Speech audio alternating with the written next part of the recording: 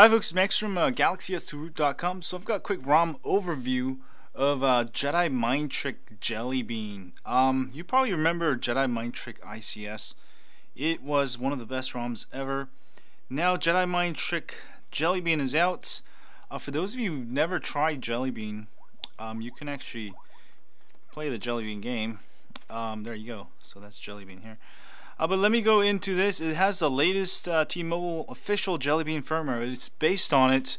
I know some of you are having trouble with the rooted version. Definitely check this one out. It's much faster than stock. Of course, with Jedi ROM tricks, you can change stuff like your battery bar. And let's go look here. Look at all the options. You can animate it, change the color, all this good stuff. And let me try the battery bar service. There we go. And you got the nice battery bar up there, which is nice. And also you can get custom framework installer, exposed app installer embedded into settings. I have a full tutorial on how to use this. Basically you'll have to go to custom framework installer, install, update, reboot, and once rebooted, go back into custom framework, go to modules, make sure you enable it, and then reboot it one more time, and then you'll be after that you'll be able to go to per app DPI settings and run your favorite apps in tablet or phone mode. I have a full tutorial guide on it. I'll have a link to my tutorial there, and also icon changer.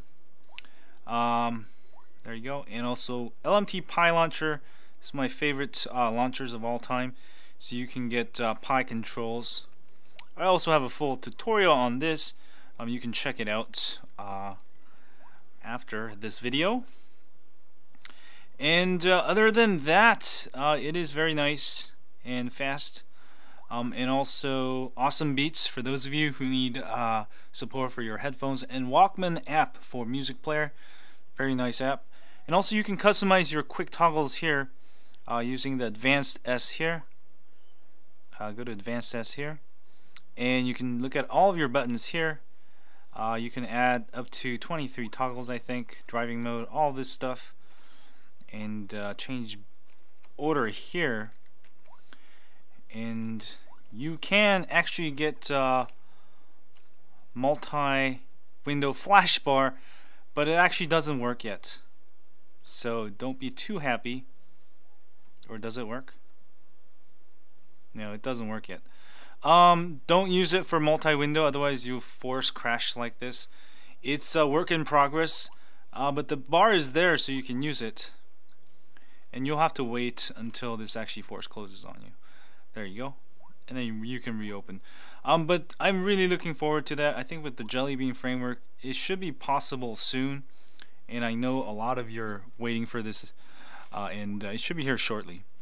As for Wi-Fi tether, this one has Wi-Fi tether working. It will actually work, but the problem is that you'll be redirected to T-Mobile site. So what I suggest you to do is just use the Wi-Fi tether Trev mod. I also have a tutorial guide on that. I just posted on my YouTube channel over at youtube.com/ZeroMax. You can check that out. I'll also have the video on my site, link to it. You can use this to Wi-Fi tether just fine. I've been using this all day today, so check it out. But the latest version of Jedi Mind Trick is here, and this is version 1.0, and it should get better as we get along, and hopefully we'll have multi-window coming soon to T-Mobile, but looking very solid. And congratulations to the developer, XDA user, PTMR3. Also, you can follow him on twitter.com/PTMR3.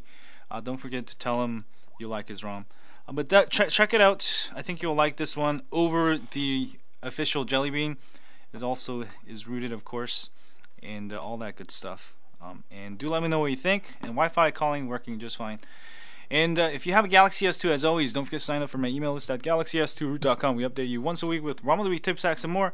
And also, if you're on YouTube, please hit the like button there and subscribe button down there. And I'll see you guys soon. Stay high on Android.